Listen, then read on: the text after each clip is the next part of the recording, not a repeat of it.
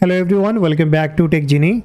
In this video, I will be explaining that how to fix we can't find your camera error that comes while opening the camera on your Windows 10 and Windows 11. Now here, the very first thing that I would recommend you that kindly read the information here that says with the error code and says no camera are attached. So probably you find the same message or something different.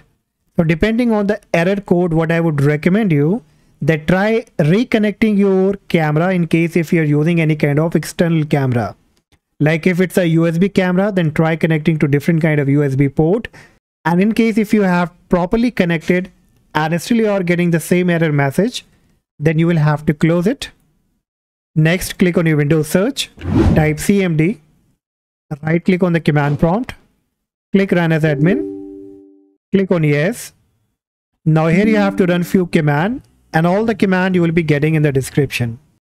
So the first command will be DISM space /online space /cleanup -image space /RestoreHealth. Now hit the enter key. Now this command will be taking some time. So once this command will be completed, you will have to run another command that again you will be getting in the description, and that will be SFC scan.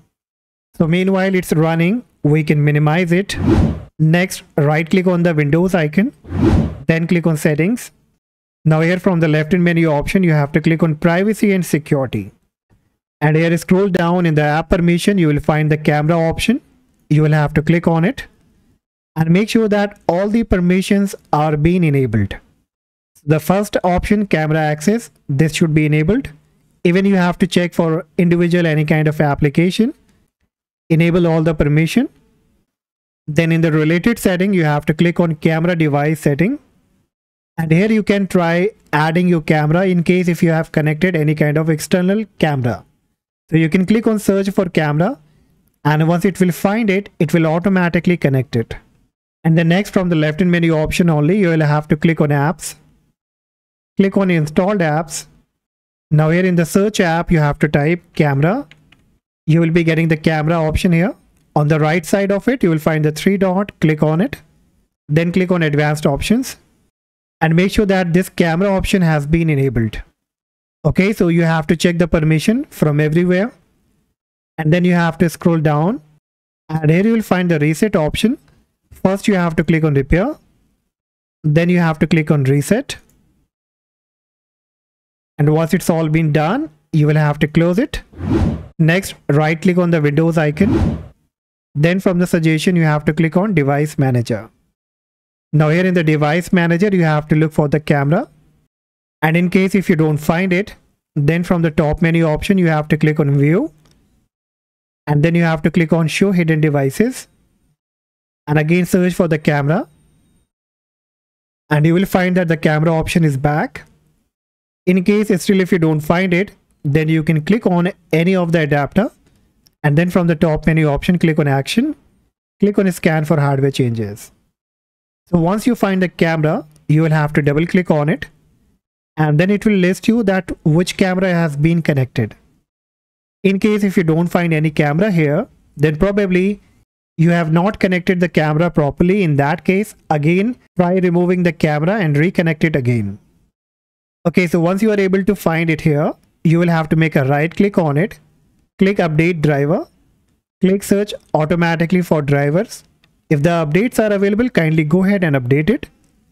And if not, then make a right click on it. Click uninstall device, click uninstall again, and then you will have to restart the computer. So once the computer gets restarted, now check back. I'm very sure that you would be able to access the camera now. But in case if all these method doesn't work now, then you also need to try and make sure that your firewall and the security is not blocking the camera. So in order to confirm it, what you can do, click on your Windows search, type virus, click on virus and threat protection from the settings. Now here virus and threat protection setting, you have to click on manage settings, disable the real-time protection, cloud delivered protection and automatic sample protection, and even the tamper protection. Once it's all been disabled, now you can try again and see if the problem has been fixed. In case if nothing has been changed, then you can re-enable the securities. And now in the next step, what you will have to do, you need to manually download and install the camera driver from the official website. So you can bring up any of your browser, just type the name of the camera or the webcam, whichever you're using, and then type driver, hit the enter key. Then you have to look for the official website of that particular manufacturer, click on it. Now here it will ask you some of the information like what OS do you have, so you will have to choose the OS, select your operating system, give all this information, then you have to click on submit. Then it will display the driver, you will have to select it and then you have to download it. So once it will be downloaded, you will have to install it, then restart the computer. Now in case if you come to any kind of part where it asks you the serial number, then what you will have to do, bring up the command prompt. It's already running, so we can again minimize it. Now keep in mind that you have to wait until this command is completed and then only you will have to restart. And after that, you also need to run the SFC command as well. So we can bring up another command prompt. And here you have to run a single command that will be wmic space BIOS space get space serial number. Now hit the enter key and you will find the serial number over here.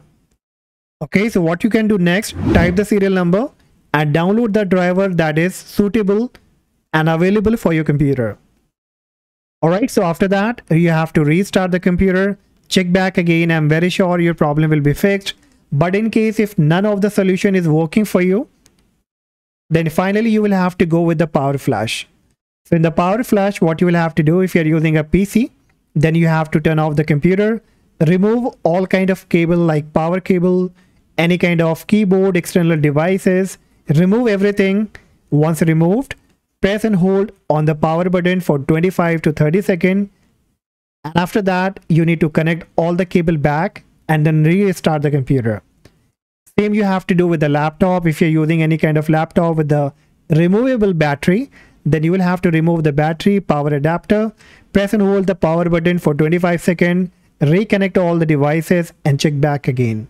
Now this is the final step in case if none of the solution work for you. So that's all guys for today. Hopefully after applying all these solutions, your issue will be resolved. And if yes, do not forget to like and subscribe and let us know which method worked for you. Till then, take care. Bye-bye.